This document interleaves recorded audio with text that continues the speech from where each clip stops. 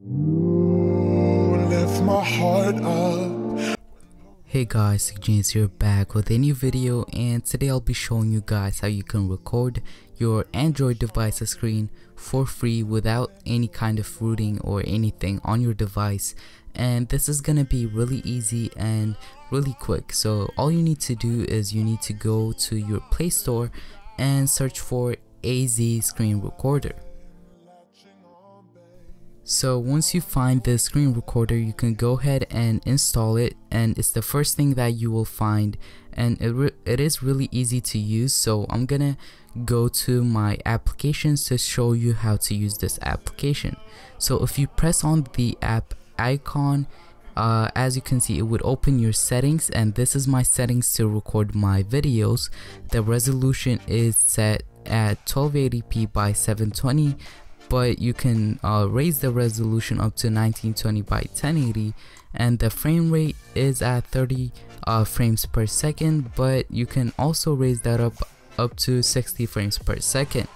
And I don't change the bit rate, it's always on auto, and the orientation is auto too. And the reason for that is if I change the orientation of my screen, I want it to automatically switch, so that's why I don't change it. And time lapse is disabled.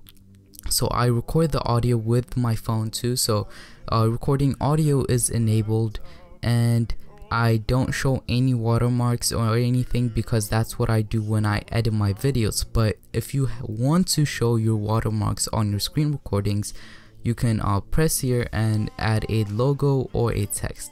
So now I'm gonna show you how you can record your Android device's screen. So now to record your screen, you just need to open this application, and once you open it, you'll have this small icon on your screen, and just press it. And I have showed you my settings, and now I'm gonna show you how you can record it. So all you need to do is you just need to press on the record icon, but if you want to go to your gallery where you can access the recorded files, you can press on the blue icon. So to record your device, press on the red icon, and it would start a countdown. If you don't want this countdown, you can disable it in the settings, but I have it on, so it's recording now.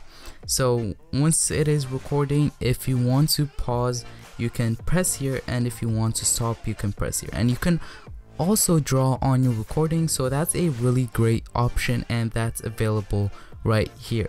So let's go ahead and stop this recording, and once you do that, it would vibrate. Your device will vibrate, and you can delete, edit, or share the recorded file. I prefer to go ahead and edit the recording, but that's your choice. And yeah, this was my my tutorial on how to record your Android device, and if you liked it, please give me a thumbs up, and I'll share this video, and I'll see you in the next one.